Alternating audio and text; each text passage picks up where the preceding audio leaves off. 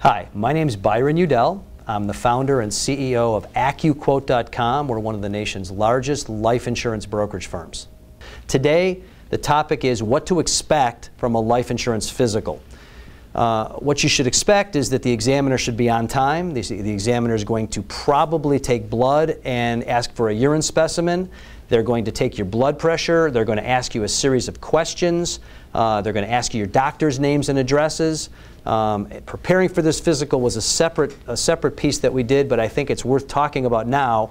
Ideally, you want to fast prior to this physical. You don't want to drink caffeine prior to this physical. You do not want to exercise heavily before the physical for a whole bunch of reasons. And the physical should take anywhere from 25 to 45 minutes. And it's a very simple deal. The carrier takes these results, and this is the diagnostic.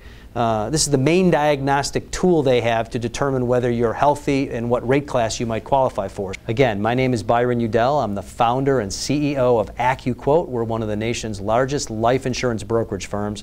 I hope this was helpful to you.